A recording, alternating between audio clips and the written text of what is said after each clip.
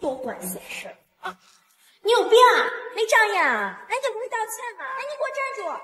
走路摇晃，表面意识模糊，但行为上却有高度主观性，能够轻巧地躲避来车，看来是在装醉，刻意挑衅引诱车主离开车辆，可能是给同伙创造时间，所以快回去吧，你车要是没拿，车可能会被偷。车这不在这儿吗？车还在，可是门把手上出现了尚未干透的污迹，是咖啡渍，而刚才碰过咖啡杯的人只有……你拉我车门干嘛？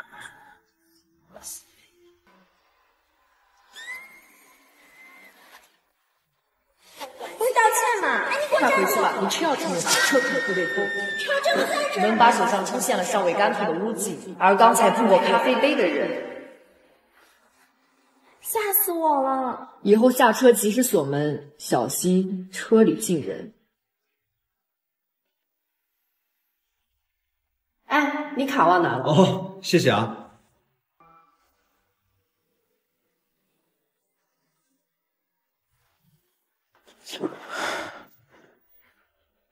学了不少吧，美女？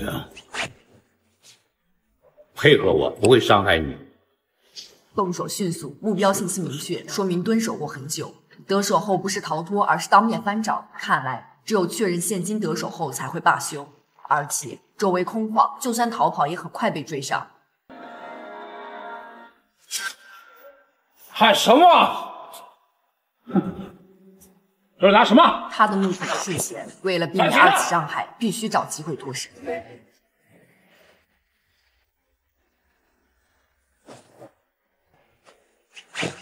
赚钱的，耍我！哎，就是他，站住！姑娘们，生命安全高于一切，必要时可以舍弃财物以保证自身安全。我是小雨，帮女性远离伤害。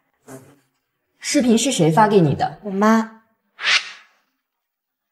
九九，快看妈给你发的视频！你看那男的不知道拿什么一喷，那女的就晕了。你以后走路可得注意着点儿。一闻就晕，这么可怕？难道是？美女，请问7号楼怎么走？这是早就辟谣过的视频了啊！晕倒时用手支撑保护身体，头部落地前有缓冲动作，不是失去意识应有的反应。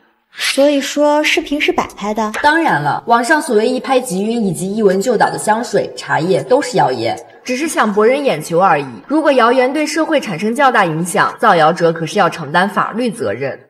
所以，我是小雨，帮你实现远离伤害。完了我的花瓶！对不起，对不起，我不是故意的。这是我3000多买的花瓶啊！哎，等会儿。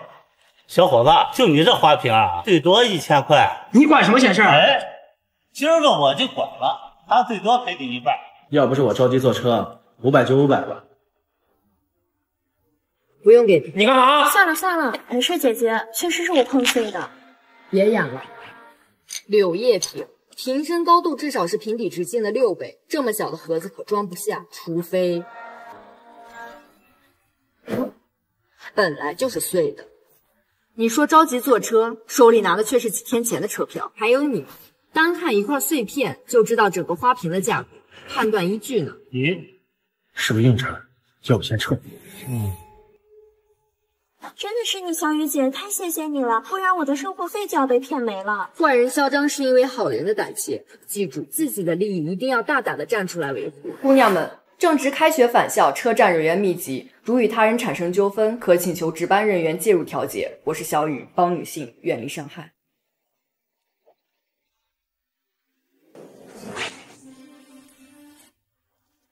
车胎被扎了？是啊。哎，别拔，拔了就漏气了。正好我是物业的，您后厢有工具吗？我帮你把备胎换上。那就麻烦你了。好嘞。哇，好热啊！刚才是从2号口过来的吗？对，姑娘，你能帮我接一下电话吗？喂，老婆。孩子生病了，你快来医院啊！你别着急，快点！我马上就过去。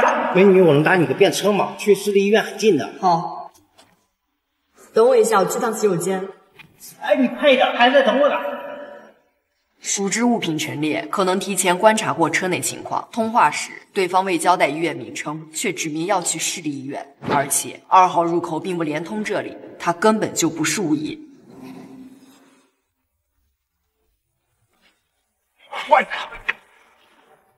姑娘们，独自驾车时，如遇陌生人要求上车同行，一定果断拒绝。我是小雨，帮女性远离伤害。小区保安，楼下反映你家漏水。没办法了，通知110来撬门吧。不好意思啊，刚睡着了。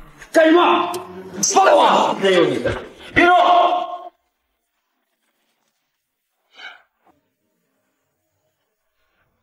好久不见。他一个人在这独居，开锁前需要先敲门，不急于进入房间，而是先环顾室内环境，对门上的缴费通知也毫不关心。女士拖鞋，刘女士的外卖，种种迹象表明她已经不住这里了。上面有情况。你小子都搬走2个多月了，居然还藏了一把钥匙，咎由自取。2019年，湖南周某使用退房后私藏的钥匙入室对新租客实施不法行为。姑娘们，出租房钥匙经手人员复杂，入住后一定要及时更换门锁。我是小雨，帮女性远离伤害。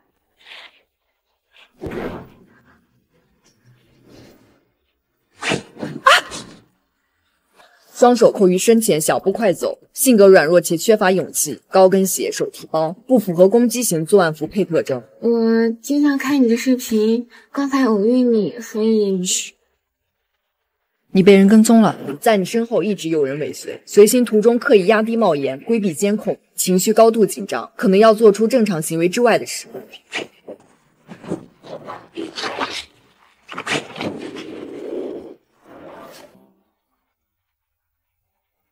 走，把这2瓶按1:1混合涂在脸上，对你脸上的痘痘特别管用。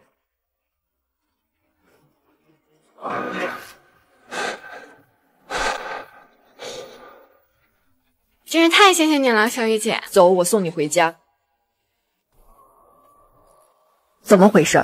没有按照橱柜陈列顺序翻找，看来很仓促。贵重物品没有动，说明另有目标。难道？